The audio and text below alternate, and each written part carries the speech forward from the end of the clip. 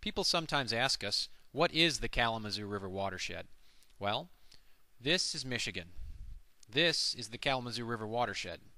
It is the land area that contributes water to our rivers, lakes, and streams, and groundwater. So it's land, surface water, groundwater, and we can't forget people. And it's all connected. The way people use these resources affects the quality and quantity of water in the watershed and in the Great Lakes. The watershed crosses the boundaries of 10 counties, contains 19 cities, 11 villages, and over 107 townships. This gives us somewhere in the neighborhood of 400,000 watershed residents. The main stem of the Kalamazoo River flows through the middle part of the watershed past major cities like Battle Creek, Kalamazoo, and Portage, and ends up in the west at the city of Saugatuck. The watershed originates up in Hillsdale and Jackson County areas in the headwaters. There's a large-scale contamination cleanup occurring in the lower portion of the Kalamazoo River watershed in Kalamazoo and Allegan counties that will continue for several years to come.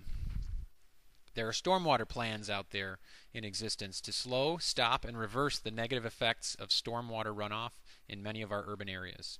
There are subwatershed management plans that exist as well to prevent polluted runoff and to link smart land use to improved water resources. There's a phosphorus reduction plan that exists and a large group of folks working together to reduce phosphorus inputs to the Kalamazoo River and other waterways. When you put all these plans together, you realize that there are a whole lot of people out there working to plan ahead and then move forward to protect and improve water resource through various projects, land use practices, and other methods. About 8% of the watershed is urbanized. Over half is agricultural, and 96% is privately owned. This demonstrates the diversity and challenges you face in managing a watershed at this scale.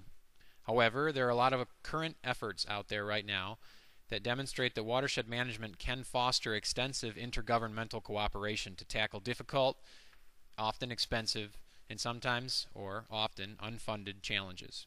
The Kalamazoo River Watershed Council is working on a watershed management plan and a community action plan to bring together many existing efforts, to fill in some gaps, and to keep watershed partners engaged.